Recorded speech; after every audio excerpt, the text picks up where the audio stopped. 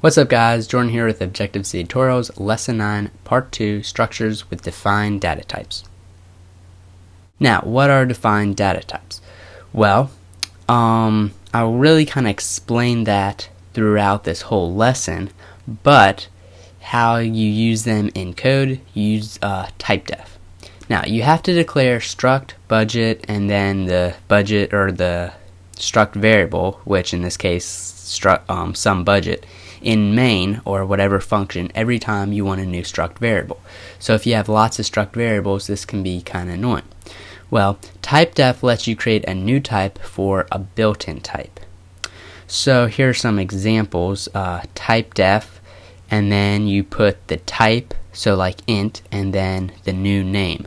So you would put like new name for int, and then you could use new name for int, and it'd be the same as saying int. But that really doesn't save you any code. What saves you code is when you start using Typedef, and then you can have the type, and then you can put a particular type. So you could put structure or struct, and then the budget. So you can put a particular struct, the budget, all in budget. So whenever you say budget, it's like saying struct the budget. So this is really what we'll be using Typedef for in this case, in our case. So here you have the structure that we set up last lesson, struct the budget, and then down below after the semicolon you put Typedef struct the budget budget. So then all you have to do, budget vacation budget, because when you said budget, it's like you said struct the budget. And that last piece that I told you about right there, that goes inside the main function. Now we'll head into Xcode and do a little switching around of the code. Okay, so here in Xcode, all you need to do is add the Typedef declaration right after the semicolon of the structure. So Typedef struct the budget. We want to wrap all that info into a name budget, and then you can just delete this part, struct the budget, and replace it with budget, and then you can build and run. Save all, and as you can see, everything built properly, so you know that you did it correctly. So now we're going to jump back into Keynote, and I'm going to show you how you can declare a structure and Typedef at the same time.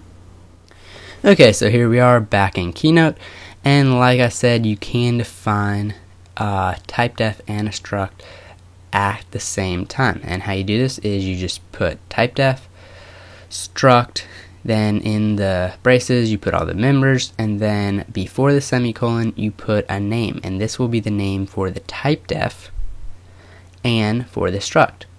So then inside the main function, all you have to do is put budget vacation budget, and when you put budget, remember of course it's like you put struct budget, but you only had to put budget.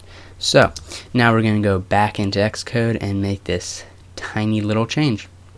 Alright, so now just delete the name of the struct, and then in front of it put Typedef, and then right here put budget.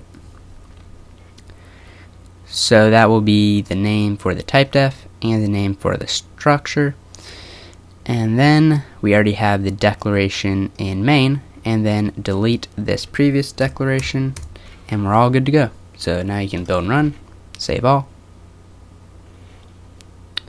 and as you see, it works properly. Now the last few lessons, I know we haven't actually got any different results. I'm just showing you how you can structure your code to make it easier to read and edit in the future, and in today's lesson save you a little bit less time typing. So anyways, check out some of my other programming tutorials, any that you may have not seen, and check out some of my other videos, and please subscribe and keep watching. Thanks for watching.